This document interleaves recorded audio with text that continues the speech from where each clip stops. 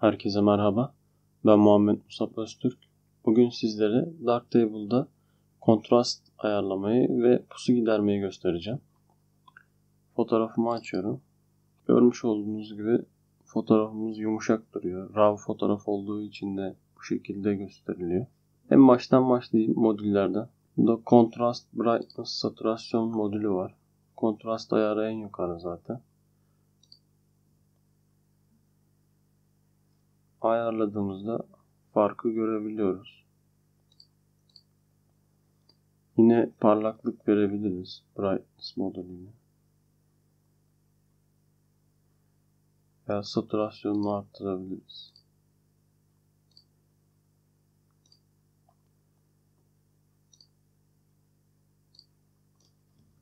Fotoğrafımız basit bir şekilde düzenlenmiş oldu açıkçası. Sıfırlıyorum bunu. Yine aynı grup içerisinde, yani Basic grup altında Base zaten eğriler fotoğrafla ilgili özetler açıkçası. Yani karanlık bölgeleri ve aydınlık bölgeleri temsil ettiği için, arada da orta tonlar temsil edildiği için her türlü müdahale yapılabilir. Bunu kullanabilmek önemli olan.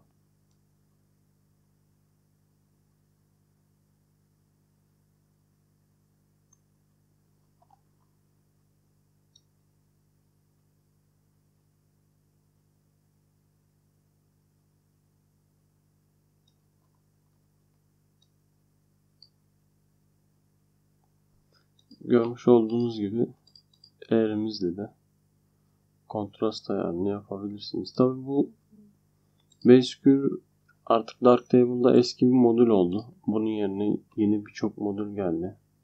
Basic Adjustment mesela.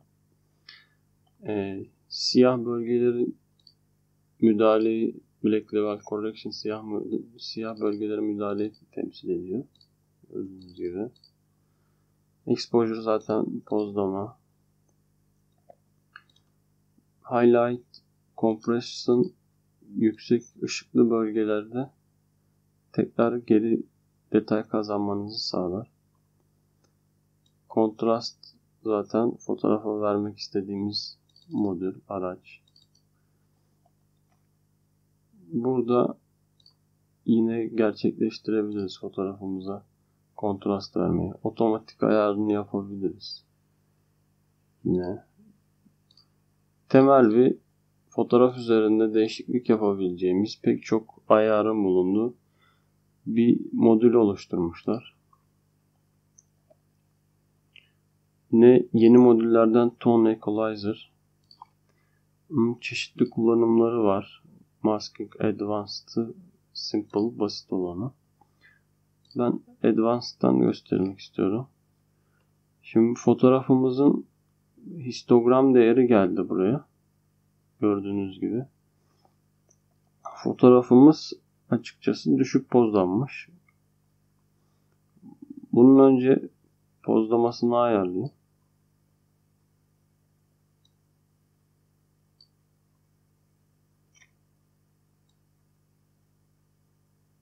Bu şekilde. Şimdi pozlamayı aşağı yukarı ayarladıktan sonra da gölge bölgeleri biraz kısarsak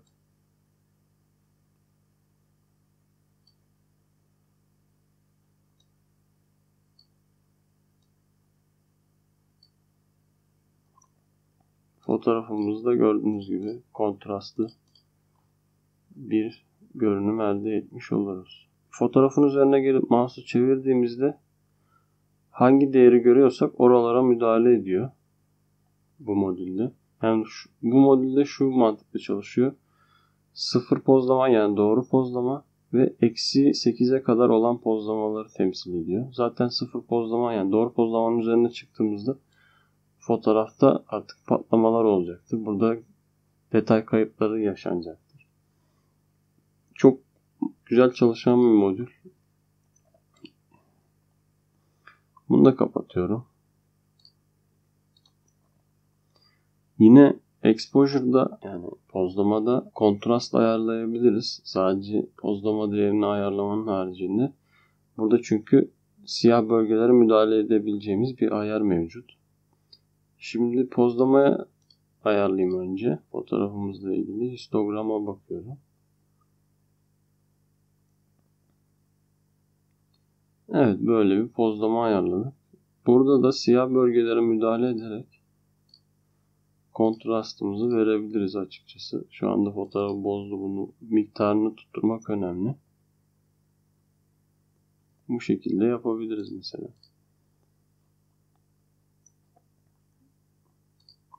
Exposure'ı da kapatayım. Basic grupta anlatacaklarım bu. Tone grupta ise burada da yine tone curve var. Eğriler dediğim gibi kullanmaya bağlı olan bir şey. İlk başta başlarken mesela fotoğrafımız biraz karanlık olduğu için, pozlaması düşük olduğu için pozlamasını ayarlıyorum. Daha sonra gölge bölgeleri biraz kısıyorum. Bu fotoğrafa kontrast verecek olan kısımdır ya. Evet.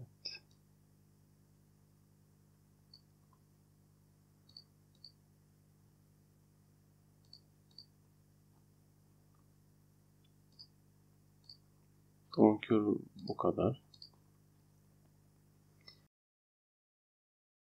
Yine filmik direkt hazır ayarları mevcut zaten. Açtığınızda belli bir ayar getirecektir. Burada yine yapmış olduğunuz her müdahale yine eğrilerde kullandığımız gibi eğriye müdahale ediyor. Ama burada eğri üzerinden müdahale etmiyoruz da hazır ayarlarına, buradaki aşağıdaki ayarlara göre müdahale edebiliyoruz. Gördüğünüz gibi kontrastlı fotoğraf istiyorsak yapabiliriz. Kontrastsız fotoğraf istiyorsak da burada ayarlayabiliriz. Filmik modül başlı başına fotoğraf üzerinde çalışma yapabileceğimiz bir modül.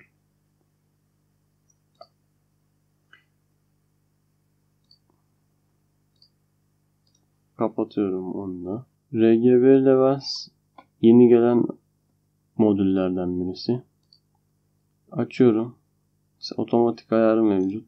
Otomatik ayarına basıyorum ve histogramın durumuna göre burada ayarını yapıyor.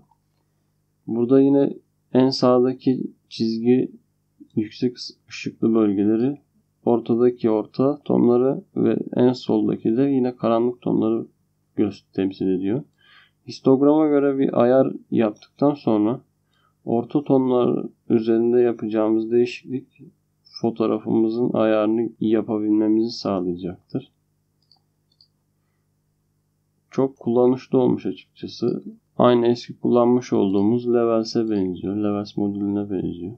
RGB kürve aynı yine eğri mantığıyla çalışıyor.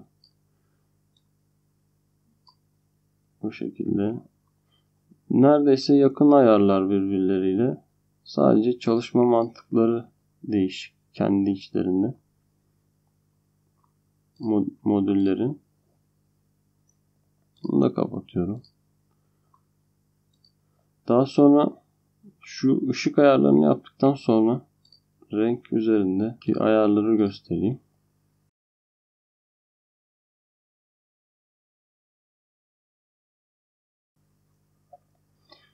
Color Contrast, bu da yeni gelen bir ayar. Burada yeşil ve magenta ile mavi ve sarı üzerinde, yani zıt renkler, birbirlerine zıt olan renkler arasında kontrast vermeyi sağlıyor.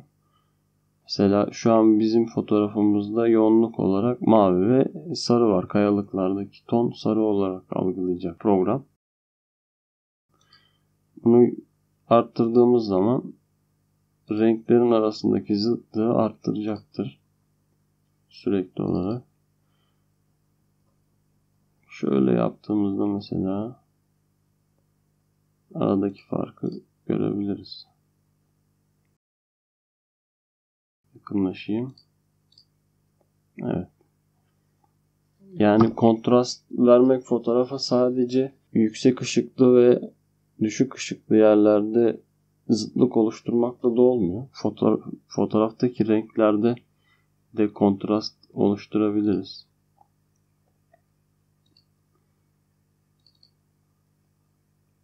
Bu şekilde. Bunu da kapatıyorum.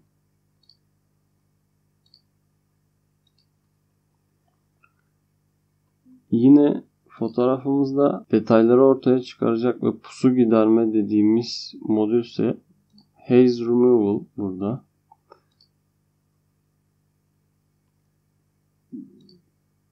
Fotoğrafta kontrast vermeyi de sağlar. Aynı zamanda renklerde doygunluk almamızı da sağlar.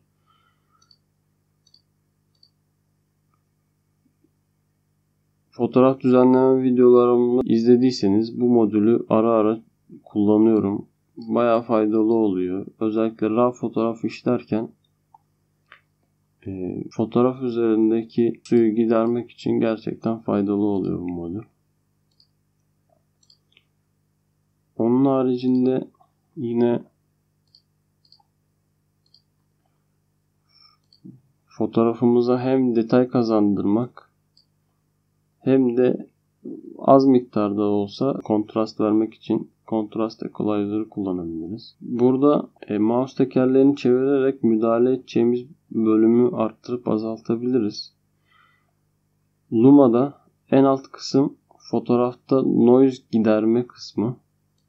Şöyle yapayım. Yaklaşayım daha fazla. Şimdi anlaşılacak. Kapattım. Şöyle yapayım. Fotoğrafta noise giderme, fotoğrafın detayları kapatıp daha da yumuşak olmasını sağlıyor. Göstermek istediğimse üst kısım. Bu da fotoğrafta kontrastı ve keskinliği arttıran bölüm. Şöyle göstereyim.